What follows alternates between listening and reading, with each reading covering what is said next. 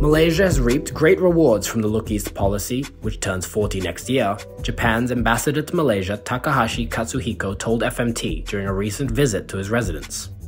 Katsuhiko said the policy, introduced under then Prime Minister Dr. Mahathir Mohamad, had seen over 26,000 Malaysians study in Japan over the years. So next year will be 40 years since Mahathir introduced the Look East policy. How do you think it's gone over the last 4 decades? Yes, I think Look East policy has been bearing a lot of fruit in Malaysia. And I'm happy to note that those people are playing a very important role in Malaysian society.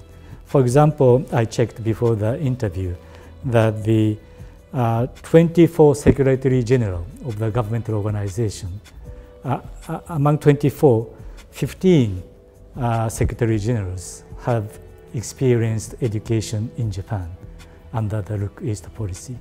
Therefore, governmental side, there are a lot of people who know Japan and who work based upon this policy. On the business side also, I understand a lot of graduates from the Look East policy program playing a very important role in enhancing the bilateral economic relation between the two countries.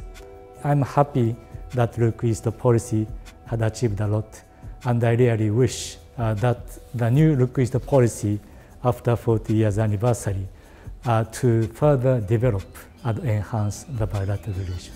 Katsuhiko added that he was happy to be in Malaysia, having only arrived a few weeks ago, and was keen to engage with people from all walks of life.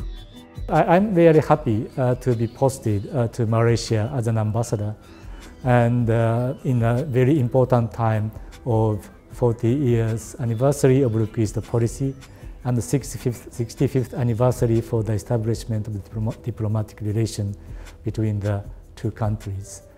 I'm here to listen to the opinion of all Malaysian people to find out what will be the best way to enhance bilateral relation between the two countries. I'm at your disposal, and I'm really looking forward to see everybody in Malaysia. Thank you.